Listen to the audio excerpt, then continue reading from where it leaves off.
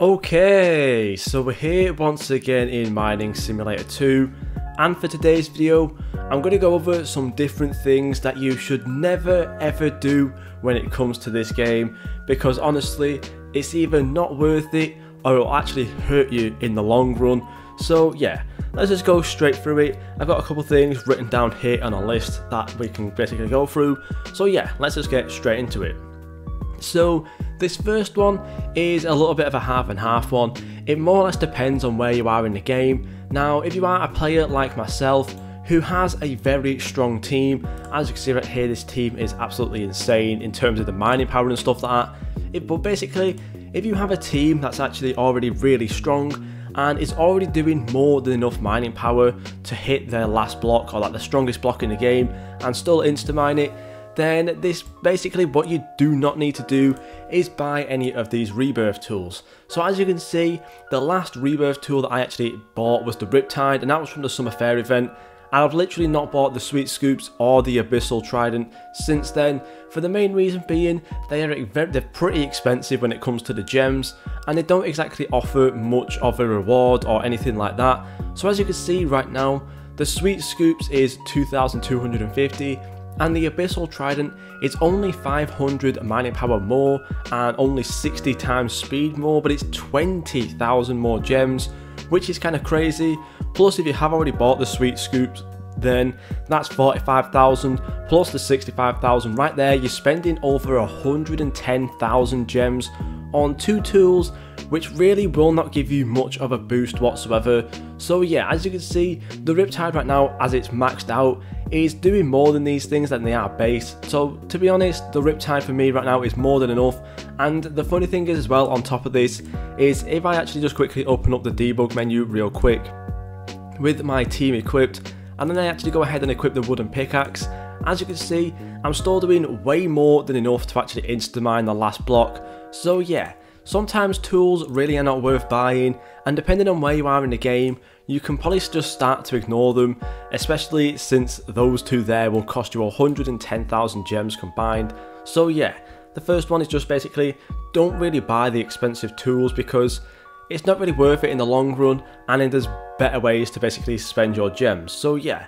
Now this next one is probably something that not many people really do anyways. However, if you are one of these people, then honestly I would just 100% say stop. But yeah, basically never ever use these low gem factory options. 30 minutes for 212 gems may seem great, however you're not exactly going to get anything, and these further down options are way better. So yeah, if we're comparing real quick, there's 10 minutes, 35 billion shells for 250 gems. I guess it's a really quick and nice way to get some gems. However, in the long run, you're actually getting less gems for the shells than you may think. And this option down here, the 4 hours for the 2 trillion shells to get 10,000 gems. Obviously, again, it does depend on like whether you have the times to get the gems game pass and things like that. But for me, right now, down here at the bottom, this option is so strong. And of course, you do have to wait 4 hours to get your gems, which may seem pretty bad. But comparing that here to this 2-hour one, where you only get around you get around 12,000 gems here, maybe like close to 15,000 gems, you are actually getting a lot less gems overall. So the bottom, like the lower down the option, the stronger it is. And obviously this does like kind of restart again, depending on like where the currency is. But yeah, this 10 minutes option in a long-term run is going to be way worse for you than this 4-hour option. So I would always recommend using these 4-hour options.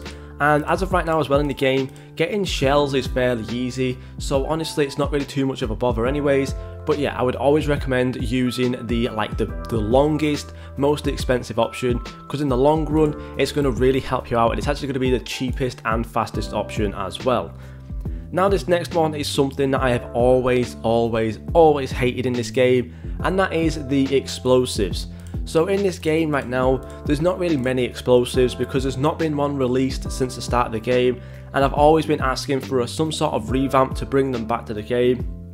But yeah, honestly, explosives really aren't worth it. Maybe right at the start of the game when you are first starting out, going through your first rebirth, then it may possibly be worth it. However, honestly, they really don't give you that much of an advantage. You may be able to get like a couple more blocks here and there, But honestly, overall, I would say avoid the explosives because really, they're just not worth it that much, and they really don't do that much damage. And comparing it as well to like the maximum damage explosive in the game, which I think only does around 500 damage, honestly, even if you get down to the Crystal Cavern, it's not even going to be able to insta-mine one block. So yeah, the explosives right now in the game are very weak, and I would say avoid them at all costs.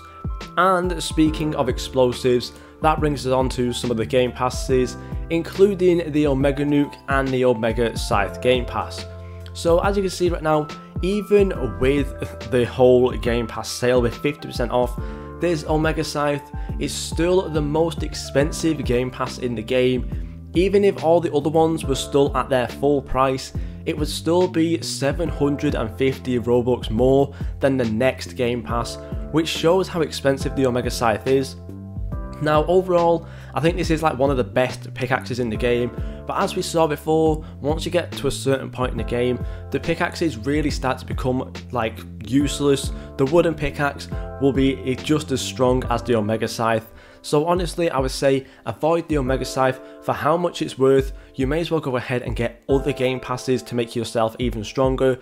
If you want to get the Omega Scythe game pass, then I'd say avoid it, get triple hatch, get ×2 gems, get maybe infinite backpack and more pets, and that way then it's going to make it a lot easier to get that mining power instead of just, you know, buying out 1,749 Robux. And once this goes up to full price again, that brings you up to like, what is it, nearly like 3,000, 4,000 Robux. It's quite expensive and really not worth it.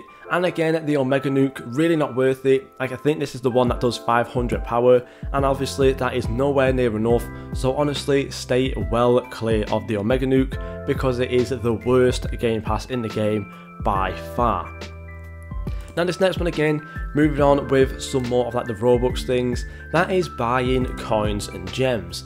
Now at the start of the game, it may seem tempting to spend the 10 Robux to 45 Robux on getting 10,000 to 45,000 coins, and honestly I would say 10 Robux for 10,000 coins isn't really that bad, and probably I would have done it as well. It does give you a nice little boost.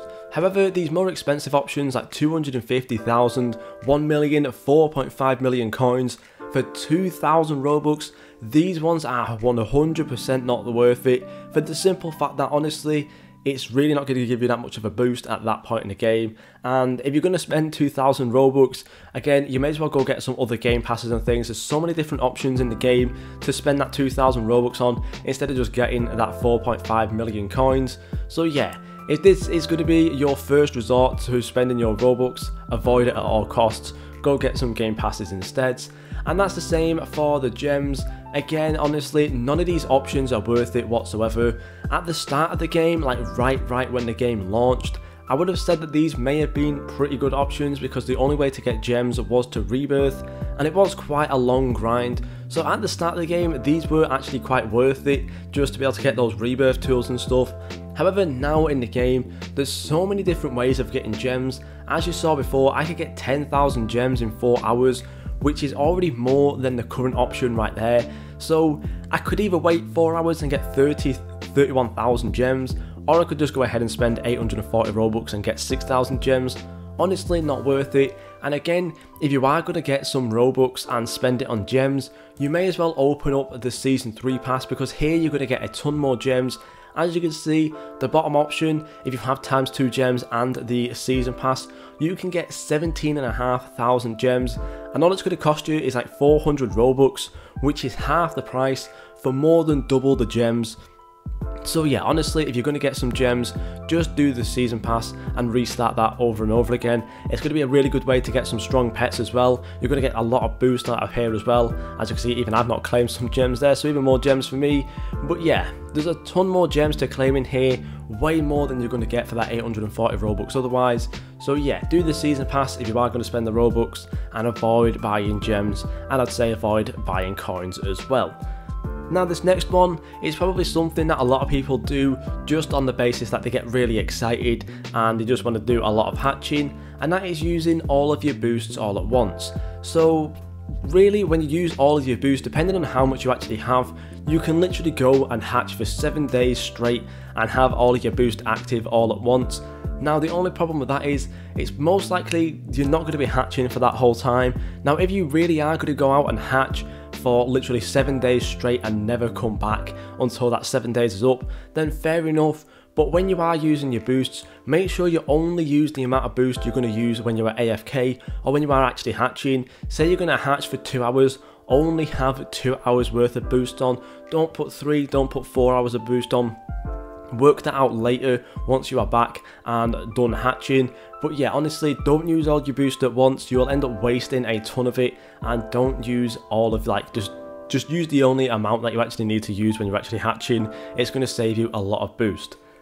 Now, this next one again is something that I know a lot of people get very excited to do, because honestly, trading is a very strong part of this game. However, when you actually do some trading, make sure you know the values. Some things that I would recommend doing is joining the Mining Sim or the Rumble Studios Discord server, because they have WL channels in there, which basically mean that you can check if your trade is a win or a loss, or whether it's equal, which is always a good thing, because if you are going to put your thing in there, you may get a major loss, and it's a good way of knowing that you're going to lose out or you're going to get some really nice trades. So again, make sure when you're trading, you know what you're doing, you know the values, and you can ask people who can help you out and help you out with those trades. So make sure you join the Rumble Studios Discord server, make sure you look at some value lists as well, and just make sure you know what you're doing before you start losing out on a lot of good stuff.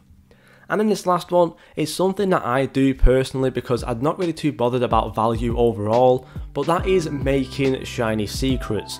Now, when it comes to making shiny secrets, you actually lose out on value, because in terms of the actual value and way it works for shiny secrets, the fact that you can make them and hatch them actually brings its value down a bit. So usually you'd think for making a shiny secret, that would basically mean that that secret then becomes 4 times more valuable, because you need 4 different secrets to actually make it. So you think, if I was to make this 100M trophy here now into a shiny, say it has 1000 value, it would then become 4000 value, but that's not how it works. Instead, it becomes more like 3000 value, because usually they actually only times the value by 3, which actually means then you're losing out on 1000 value, or you're losing out on a quarter of the value. So if you are going to make a shiny secret, make sure that you're not going to lose out on that much value, and make sure that it's going to give you a lot of good stats as well. If you are making a shiny secret and it is going to be a very valuable secret, honestly, I would just recommend not doing that. Trading all of those secrets individually, because then you're going to get a ton more value instead, and honestly, you're not really going to miss out on that much stats anyway. So yeah, that's just some things I would say to avoid and not do in a mining simulator. Let me know what you guys think down below, and let me know any other sort of things that you guys should think you should avoid and things like that. But yeah, thank you guys so much for watching, and I'll see you all in the next video.